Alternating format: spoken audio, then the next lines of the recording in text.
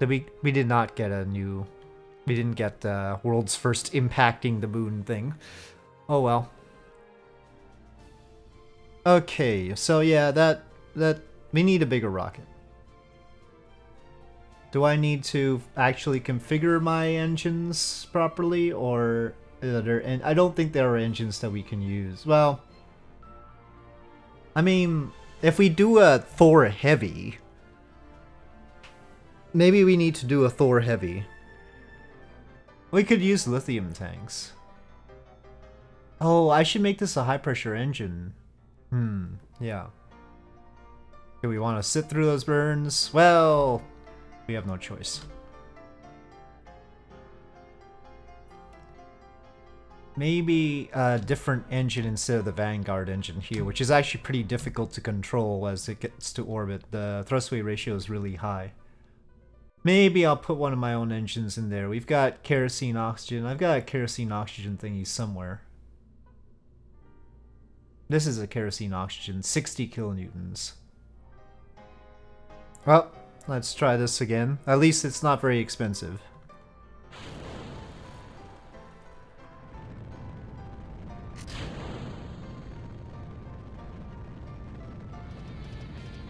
It's just it's Katniss Cape Canaveral.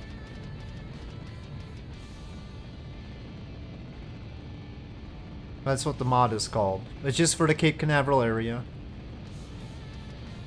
Will it work? No, it definitely will not work with stock KSP. It requires real solar system. Flickering can happen. I've seen that.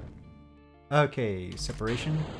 Well, this time it's separated cleanly. Maybe it's something with the Vanguard engine that's peculiar. Okay, ignition. Fairings. All the plumes, all the new plumes seem to need to be moved down.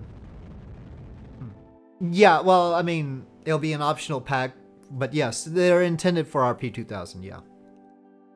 That is the goal. And to put generic engines into the RP-2000 tech tree, because what happened is Realism Overhaul took all the stock engines and other generic engines and gave them names. Names that, you know, are manufactured by certain manufacturers. So I needed a new collection of generic engines to use that would be placed in the tech tree in place of those, as if you were developing the engine, right? Instead of buying it from those manufacturers. Anyway, so yes, that's what the engine is for. And now we will decouple. Might as well get the solar panels out. Will this be any better at getting those thermometer readings? We will see. We still want to be in a polarish orbit. And this will save us an inclination adjustment later. But will we be in comms right there? I don't know. Oh, I should have started to burn a long time ago. Talking away.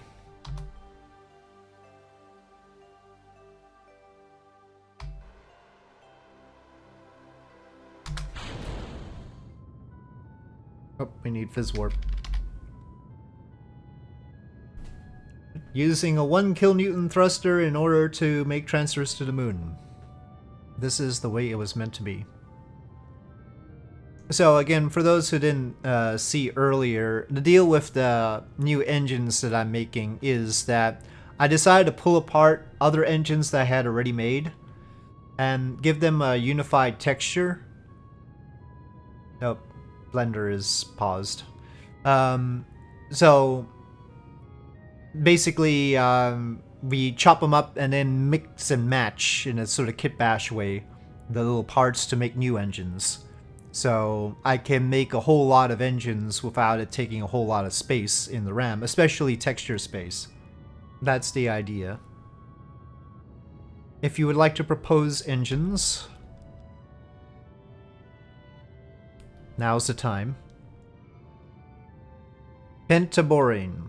Well, I guess that'll be a configuration for the hypergalaxy. What I need to do is figure out how to... I know they can do this, but I need to make the engine configs dependent on technology. And I'm sure that can happen, but I need to review how that happens. Nuclear pulse engine is not going to use these parts, Swipey. Battery stages? What do you mean by that? Oh, the electric turbo pumps. Electric turbo pumps. Huh. I'll make a note of that. That'll have to be a special thing. No, proposals. This is all proposals. No, the idea is not to have the real ones, because the real ones are all here. The real engines are all filled in, right? I mean, there are real engines. We need engines that young startup will develop, kind of thing. Boy, it is taking a while. We should just go around. Uh-oh, we don't have comms.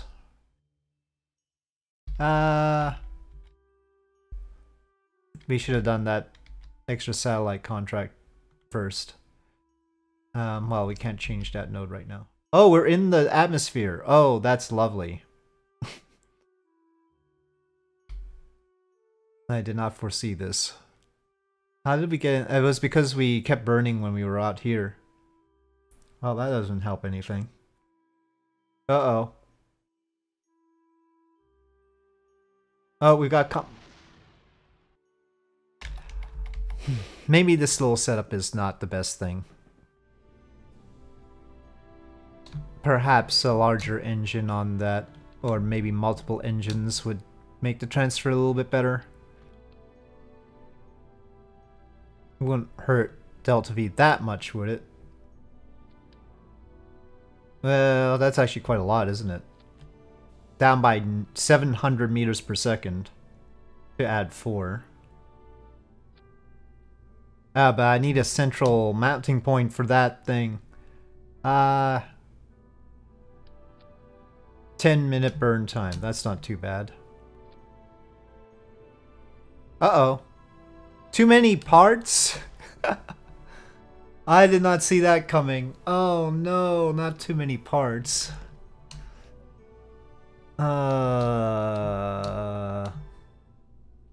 Oh, right. No, we could take off some of the instruments. Let's skip the barometer. That'll do. We are not landing. We ought to. We ought to try and land. But we're not right now. They haven't given us a landing contract.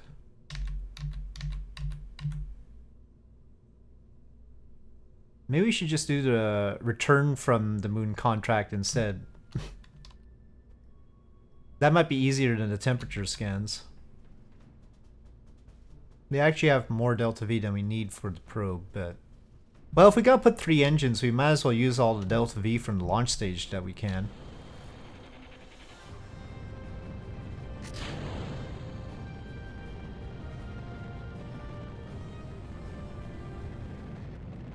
Again, this is a 60 kilonewton kerosene oxygen engine that gets 322.7 seconds of ISP 5 ignitions total, so not a revolutionary engine, but helpful. We're still not using the capacity of this launcher either. That plume, see, I mean, look at this plume. I can't even do real plumes right. How am I gonna do? Waterfall looks even more complicated.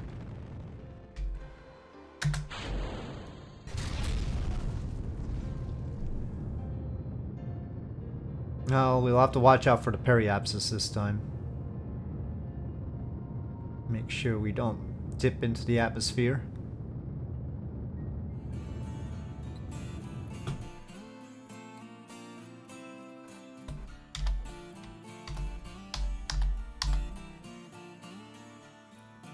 Well, we need inclination.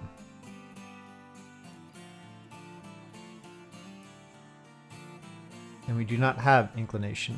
But it looks like going south is easier in this case. Okay, well, we're a little bit low, huh? Well, I think we'll have comms at periapsis. Okay. Well, we've got substantially more Delta V to use this time. But can we make it work for us?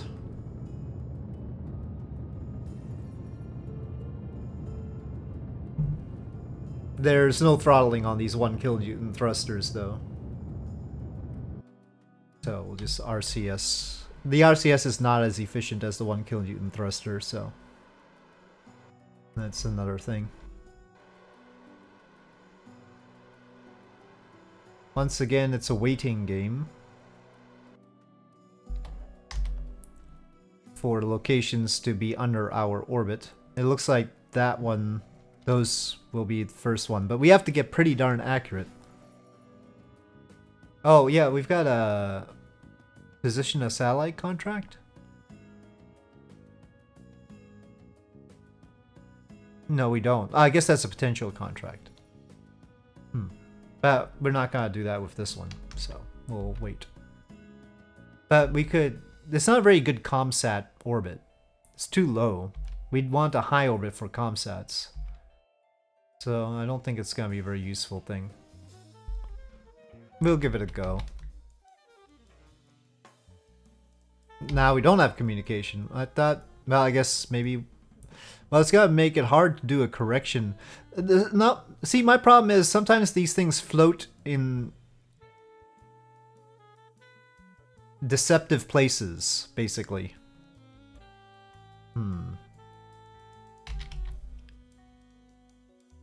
Okay, now we have comms.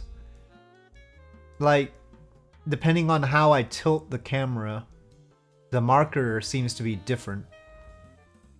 I wish I could tell what my altitude will be when I'm over here. Well, let's see. We've got 9 minutes till we're there. So let's see how much we drop in a minute, and then maybe I can tell from that. Well, but it's not linear. Does that look like we're gonna pass over it or not? That one. So frustrating. I hate this contract. It looks a little bit north right now. Oh, now it looks really north. Jeez, these markers. Well, we're gonna have to rescue ourselves pretty quickly.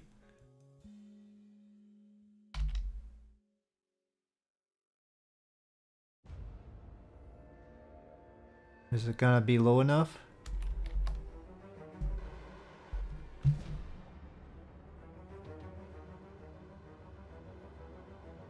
We're basically like making a landing here, but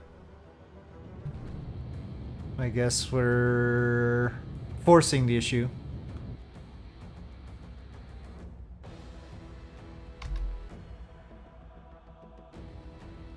I thought I activated navigation, but it doesn't show anything on the nav ball anyway.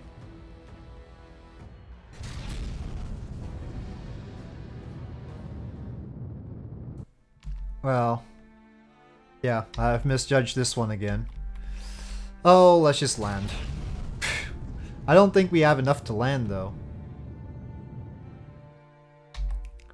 Yep, we're not gonna have enough to land, but darn it, I'm gonna get this one thermometer reading.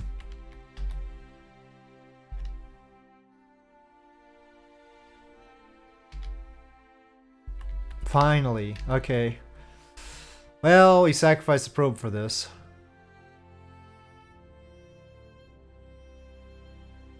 Okay, collecting survey data. We got that one, but it's doomed. Again.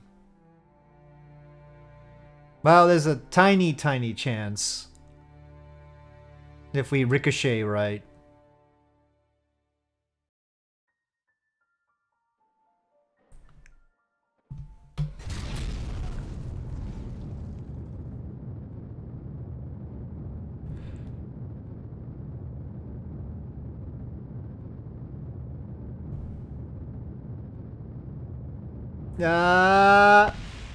Oh.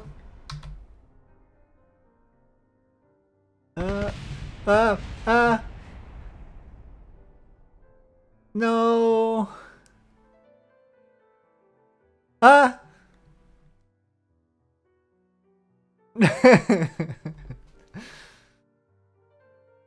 We're still in comm. It counts. Totally Soviet. Transmit data. Only 13.5 science? Our solar panels are broken. Did we not get a world's first milestone for that? In an orbit. Landed on surface. Okay, we got that. First lunar litho breaking. It's not cheats, it was proper litho breaking.